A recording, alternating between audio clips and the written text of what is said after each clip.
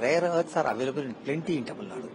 Monazite is there available in the southern parts of the state, and if you look at the maximum amount of availability of rare earth elements, they are in Tamil Nadu and Kerala. It's a question of processing them. There is a limited amount of processing which is happening, and that's not actually matching the resources. And the demand is, as one of the speakers said earlier, we get it from somewhere, so why should we bother to make it here? Now the global supply chain is really threatened. So in this case, there's a requirement of really making them here. And we have an advantage, Tamil Nadu has an advantage because the material is available here. Once the material is available, all that is needed is mining, which is already happening. Then comes refining it, which is not existent as of now.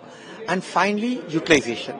So here's a typical case where we have the resources, we have the utilization. Just a question of recycling and refinement, which is to be plugged in. And once that is plugged in, this becomes an end-to-end ecosystem in the state. So, and the state government is already working on this, and particularly in my domain of aerospace, and because people talk about magnets, magnets is on everything. There are multiple things. So, as part of the aerospace and defense industry segment, we are working on how to ensure that the requirement of the aerospace and defense industries is available.